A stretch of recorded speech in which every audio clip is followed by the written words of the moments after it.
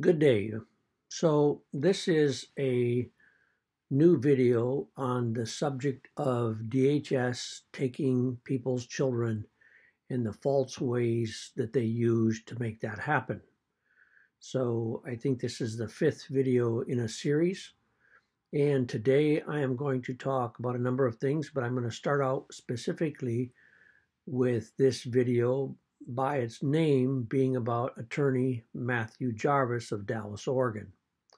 Now, back in December of 2017, Matthew Jarvis was signed as my court-appointed attorney.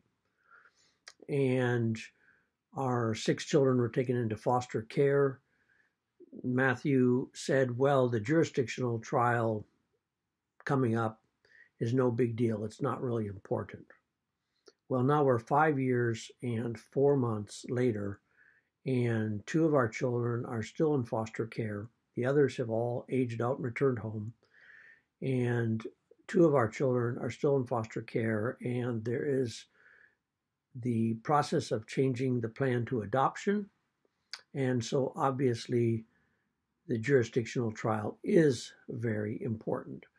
So today I filed a complaint with the Oregon State Bar against Matt Jarvis because I have gathered information as to how the system works or is supposed to work and how Matthew Jarvis dealt with it and continues to be an attorney, continues to live the good life while we deal with the consequences of his inadequate counsel and negligence.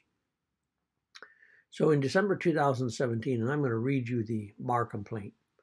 In December 2017, Matthew Jarvis was appointed as my court-appointed lawyer in Dallas, Polk County, Oregon, in a family law case and in a criminal case. The criminal case was ultimately dismissed. In the juvenile case, 6 of my and my wife's children were taken into temporary foster care. There was an upcoming jurisdictional hearing regarding the children on January 31st and February 1st, 2018. Now, this is 2 days, just 2 days to go over significant information and take your kids, or not. Matthew Jarvis told me that the jurisdictional hearing is not important. It certainly is important. It's life-changing. It's an incredible tragedy for a family.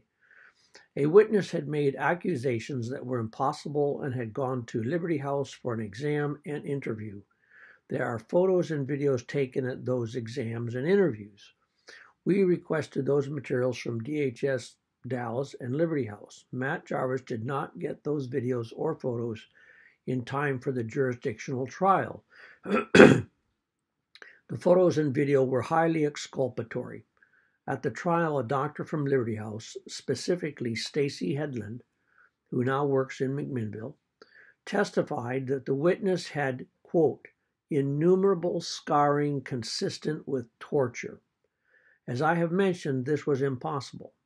Since she knew we did not have the photos, she knew she could get away with this testimony in this kangaroo court. Judge Norm Hill was presiding.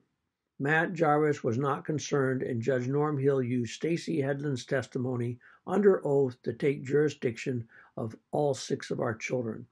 Now it is 5 years and 4 months later, and 2 of our children are still in foster care, and the state now rules that the plan should be changed to adoption.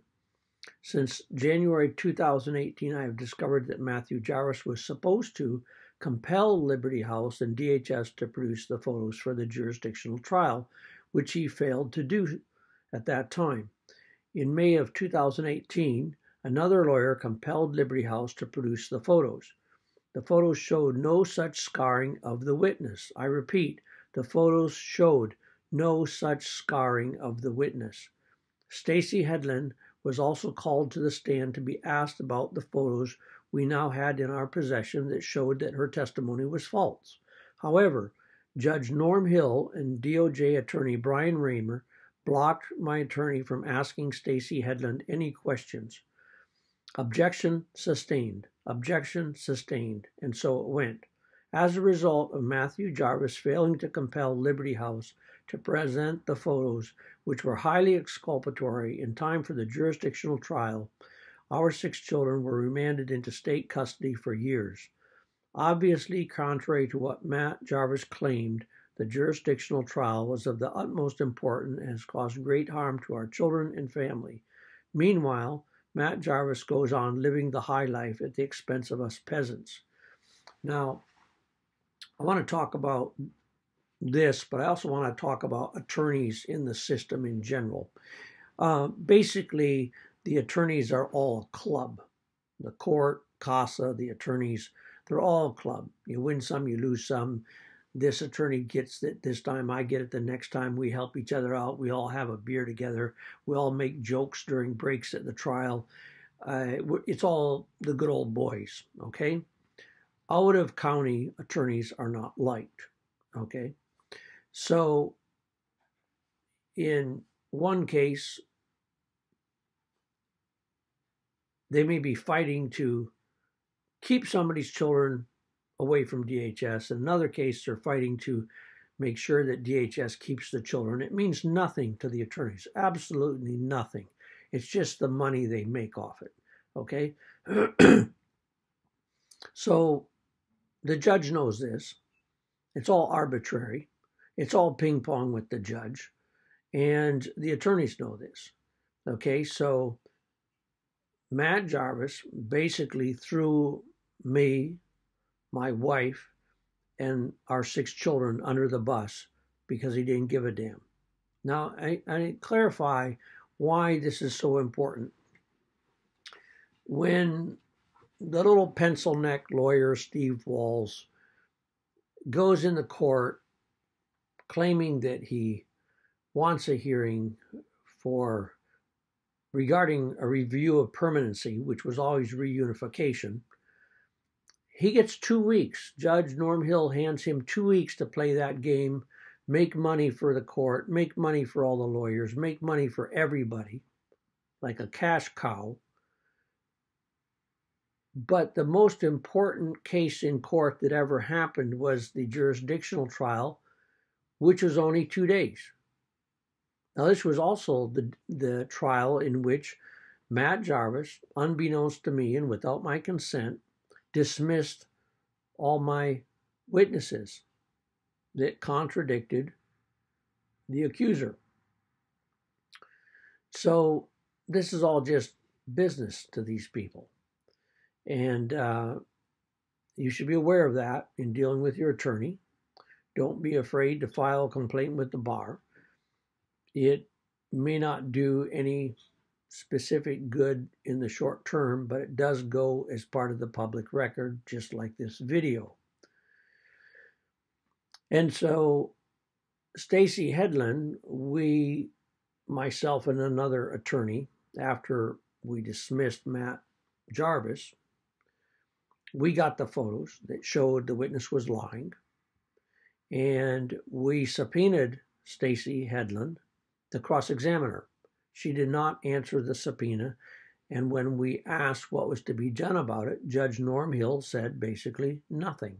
We said, don't you get arrested if you don't answer a subpoena? And Judge Norm Hill said, and I quote, "We don't do that here." And that's in the record, okay? So finally, we subpoenaed her again. 6 months later, she did show up. And then it was agreed that Brian Raymer, the DOJ attorney, would say objection. He wouldn't say what his objection was, just objection. And Judge Hill would blurt out, sustained. My attorney asked about 5 or 6 questions, got the same handling from the DOJ and the judge. And so he finally said, there's nothing more I can do. Now, possibly he could have filed a claim for inadequate counsel at that time, but it didn't happen. Now, we appealed because we had these photos, and the basis was that we had new discovery. Judge Hill said, well, the photos existed, you didn't get them, tough luck, so no retrial. Okay, see how that works? Real slick. They are afraid of exculpatory evidence, all right? They're dirty, completely dirty. So this is how the lawyers operate. The children mean absolutely nothing to the lawyers. The families mean nothing to the lawyers. It's all about the money. The judge, the lawyers are all in a club. The families are not in that club. Okay? So be aware of that when dealing with your attorney. And this is just one of the events that we coped with in this case. Now, you get attorneys that are useless. They won't do their job. They have no spine. Obviously, they don't care about the ethics of all of it. They just, they go in there, limp it into the court and, say, oh, this and oh, that. And so I asked my one attorney, I said, why is it that for a jurisdictional trial, it gets railroaded through, and then for a simple permanency hearing, the attorney asks for 2 weeks and gets it? How's that? All right. And so he said, well, the jurisdictional trial, that book's closed. That's in stone. You can't change that. Blah, blah, blah. So basically saying when the court lies and when the attorneys lie and when DHS lies, that's all written in stone and that gets protected. That's what he said to me. And so that's how it goes along. And so everything's in favor of the state and DHS. They can lie, they can do anything they want and get away with it for the most part. Okay? Maybe things keep these people awake at night. Certainly should. When the fees come due for the lives they've lived to get their filthy lucre.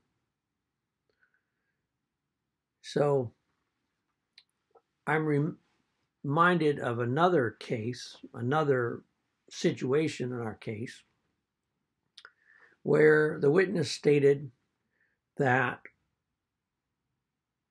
my wife forced her to recant by cutting her hair. And she was asked where her hair was cut to. She said, up to here. Cut my hair up to here. And that finally forced me to recant my accusations.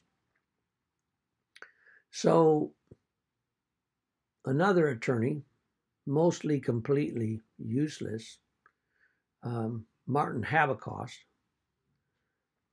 he went to her and showed her photos and said, is this you? She said, yes. And he noted for the court that those were time-stamped photos from the same time and after of when she claimed her hair was cut, that her mother cut her hair. This shows she was lying. And you know what Judge Norm Hill said? And it's in the transcript. He said, I'm going to rule. I'm going to make up, make believe. I'm going to create facts. I'm going to rule that her mother did cut her hair. He's got photos in front of him that are still in the exhibit in the case that shows that at that time and immediately after, her hair was not cut. But he determines, he creates the facts, and then he rules on the facts that he's created. I'm going to rule that her mother cut her hair. Didn't happen. Photos showed that it didn't happen. Doesn't matter. This is all make up the facts as you go along. Now, in my last hearing in the court, I stated very frankly that the court was going to rule what the court was going to rule. And that it didn't matter what the facts were. It didn't matter what I or anybody else had to say. the court was going to rule what the court was going to rule. So the case gets moved out of Judge Hill's court because apparently our statement is that we will not get a fair hearing in Judge Hill's court, which of course was obvious. We never did. It was all about creating facts, if you can call it that, and then ruling on those created facts that in fact they don't even exist, but you just make believe that they exist. And then you condemn people's lives. You condemn the lives of children. You put children in purgatory for over 5 years on fictitious facts that you've created to go with the narrative, and blocked out all the exculpatory information that you can, so nobody ever has to apologize for being wrong, and rigging the game. And the whole thing's rigged, completely rigged. The judicial system in America is rigged, and the juvenile courts are rigged. And you would be unwise to expect fairness. If you get a judge who is impartial and rules according to the law based on facts, not created facts, but real facts, consider yourself lucky. So we appealed on a number of these things. Technicalities were used to throw out the appeals. And people know lies were told. What's really interesting to me, there's books and commentary on the banality of evil. What's really interesting to me is that caseworkers like Aubrey Havercost, like Sarah Scott, I think maybe she has 2 names because she's runs under 2 names, Sarah Pickett. They operate, abuse your family, abuse your children, and then they go off and have these lives where they have children and grandchildren and everything is happy, and people don't know what kind of people they really are, what they're willing to do to other people's children. Now, the foster mom, she has decided to believe the lies of DHS, Dallas, Polk County, Oregon, the lies of the caseworkers, lies of people like Jacqueline Nix, and attempt to take away and adopt 2 children that don't belong to her, so she can sit in a pew at Monmouth Christian Church and pretend she's goody-goody two-shoes and that everything's okay. Nothing's okay. Nothing's okay for those 2 little children. Nothing's okay for our family until they're returned. And her and Steve Walls and DHS and the judge and the court are under the impression that by adopting these 2 little kids out, they will just close in the whole thing. It'll all go away and be fine. And all the documentation on this kind of thing knows absolutely that it'll never be fine. So apparently the foster mom's a very naive person who just has no clue about that. She thinks that our little boy and our little girl are going to forget they have a farm, brothers and sisters, a family that loves them, and that's just going to disappear, and then they won't have any problems. And Steve Walls always stands up there, the little prick, and says, oh, these children need permanency. Well, the only thing they're going to have for permanency is trauma. Okay. Well, Steve Walls got divorced, tried to smash our family, smashed his own family, got divorced. Natalie Walls. Yeah. Wonder what that was all about. But what goes around comes around, huh? Karma. Karma, bitch. It's a karma. And so this is video number 5 about Matt Jarvis and the other scumbags that work for the government and take people's children and lie and cover up the truth. There's a lot of ships that have sailed, and but it doesn't change the facts, and it doesn't change what DHS, Dallas, Oregon, Aubrey Havicost, Sarah Scott, Jacqueline Nix, what all these people, Stacey Hedlund, Stacy Dashner, who was there at DHS Dallas. She's the lady who said she'd like to throat punch somebody. She's still getting over $100,000 a year wherever they've hidden her in the DHS catacombs, drawing her over 100,000. You know, that's interesting. What this is all about is you do the nasty stuff for the state, you know, and it's just about getting a pay raise. So I've watched Aubrey Havicost's pay go up by the year. Started out, I think, in the 30,000 range, 35, 36,000. Now it's 59,000. That's what you get, Aubrey. You screw people's families over and terrorize their children, cause all kinds of grief and tragedy, and then you get a bigger paycheck. Well, try spending that paycheck in hell, you know? So see how that works out for you. And, you know, your daughter's like a month away from our young little daughter. You know, Sarah Scott's got a grandson about the same age as our 8-year-old son. What happens to our 8-year-old son doesn't matter to her, though. Okay? You can run, but you can't hide. You can't hide from